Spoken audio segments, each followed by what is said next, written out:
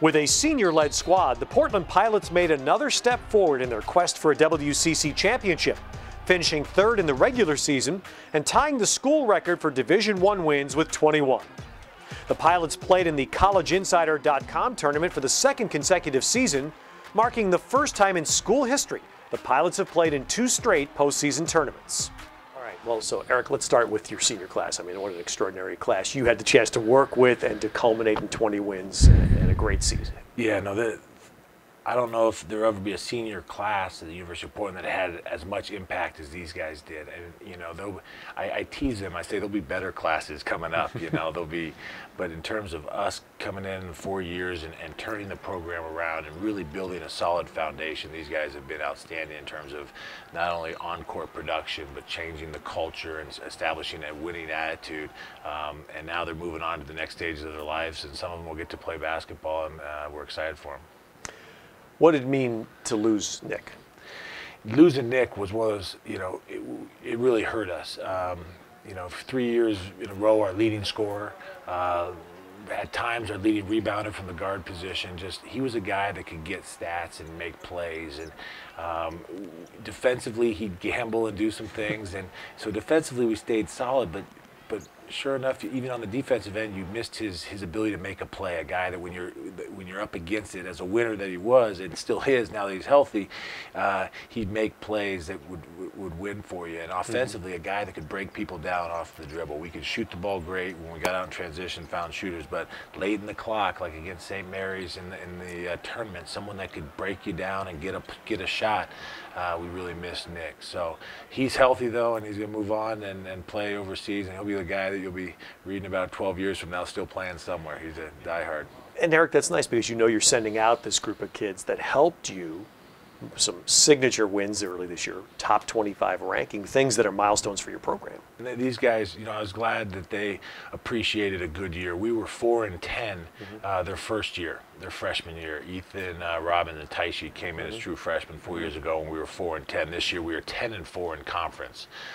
You know, we had higher goals than what we did this year in terms of maybe really truly competing for a championship and you know, being a little bit more in the mix for the NCAA tournament. But when you step back and look at the growth of the program in this class, we're right on track, and they did a tremendous job getting there. So we're excited to have them as part of our program and alumni of our program forever.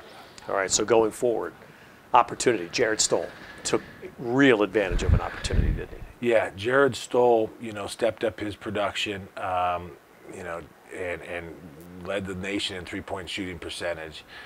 And he's a guy that you look at from a coaching perspective, and you wonder how many people are looking at him going, why isn't Coach letting him shoot more? You know, and I do let him shoot. He's got the green light. No one has ever, let me go on record, as no one has ever had a green light as much as Jared Stoll. Campbell passes right over top, and that creates an open look for Stoll, who will make that almost every time. Both teams are shooting the ball well and taking care of the ball. And Jared Stoll, maybe the best shooter of them all. Only 6 on the shot clock. Stoll realizes it and gets it to spin in. Handles it beautifully. Stoll, yes, for 3. Outside of the lane, the hook shot, he just didn't have enough on it. Stoll open again. You cannot leave him. He'll do that every time. Jared Stoll is feeling it. He wants the ball. He'll get it, and he'll shoot it again. And he makes another one. How about this kid? Jared Stoll is just a remarkably consistent shooter. Jared Stoll is not only hitting these shots, I mean, he's calling for it. You just have those nights sometimes. If you're a shooter, you know when you're feeling it, and he's feeling it from every place on the court. You name it. He can shoot it, you know, and so he can shoot whenever he wants. But the kid's so hard on himself. He doesn't like to miss, and he just, what I love about Jared's game is he's increased his physicality, and I tease him because he's gone from scrawny to skinny to wiry. He's sort of, now he's wiry, and he'll hit somebody and he'll block off, and he blasted a guy from St. Mary's and got a foul, knocked him out of bounds, and that made the highlight tape for the post-game thing at our place because he brings a physicality to his game now. saying it that way might be a stretch, but he's willing to bang a little bit more, defend, and find other ways to win. His next step, as you look going forward, is to be able to create for his own shot a little bit more and develop a little more offensive one-on-one skills. The other person that stepped up, you talk about Nick being out, was Nemanja Mitrovic. He didn't play our first few games in the conference when Nick was playing, and then he ended up playing 20 plus the last few, and he was scoring, and so he'll be back as a junior, and he can shoot it a little bit as well. So no, we're excited.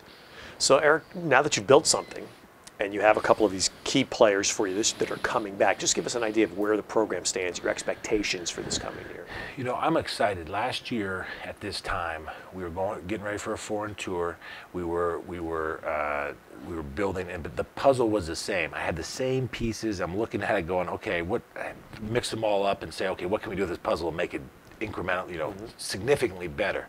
And it's hard, but this year we've got some key pieces returning in Jared Stoll at the 2, Luke Sikma at the 4, Kramer Knutz at the 5, our starters, and then Jason Hannibal and Nemanja Mitrovic really came on toward the end of the year. So we have some key pieces. We've got 7 new players coming in next year, 1 JC player and 6 true freshmen, maybe possibly redshirt 1, and so we've got a lot of fresh blood. And I was actually talking to Luke Sikma the other day in a player meeting, and he said, we're just looking for some new guys, just sort of invigorate the program. And so now we're at a stage where we're looking to try to get better. And I think expectations won't be as high, and November will be an interesting month because players come for summer school in July, a lot of new guys, and they have to contribute 4 months later because there'll be a lot of opportunity. So it'll be interesting.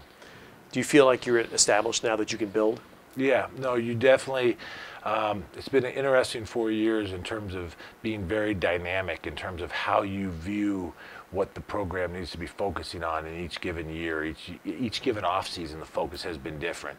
And now we're looking at, in terms of our team, some different problems and different challenges. Even recruiting-wise, we're getting in a lot more homes, frankly. We're talking to a lot more people and a different caliber of student athlete that we were 4 years ago, although we did great with the ones we got. But now it's a different, recruiting against different people and how to take advantage of that and what pieces to fill. Can we get more athletic? Can we truly become a contender in this conference? And, and that's the optimistic glasses half full side, is how can we really get up there and really contend for a championship, and then the half empty side is how do we make sure we stay in the top half, because there's a lot of good teams and everyone's trying to do the same thing, and so it's depends on a lot of times that perspective depends on your mood that day, whether you're just trying to stay up to the top half or you're actually really optimistic and going for it. I think we're right there where the future is ours to work for. But the second part of that, Eric, is interesting because really it is kind of a half full view of the conference. It is a lot tougher for you to stay where you are. Yeah, having been rock bottom in the conference a few years ago, I understand, and then having sort of worked our way up, the difference isn't that much, and the difference in our conference between 3rd and 7th or 3rd and 6th is really not that. 3rd and 6th, there really isn't that much different, and a lot of years, and so it's a lot of little things, and a lot of times it's senior leadership. Last year we were able to take advantage of senior leadership. That's why we were very good early, because we were a veteran team, and I think we got better until Nick got hurt. We were getting better, and that's a dynamic that takes place every year. And this year, next year the tables will be turned as the conference gets older and we get younger. How do we overcome that, and how do we do that? But it's a great league to be competing in. It's a great group of coaches, impressive student athletes across the board. It's just a lot of fun to play that chess game and try to see how we can stay up there and even get to the top.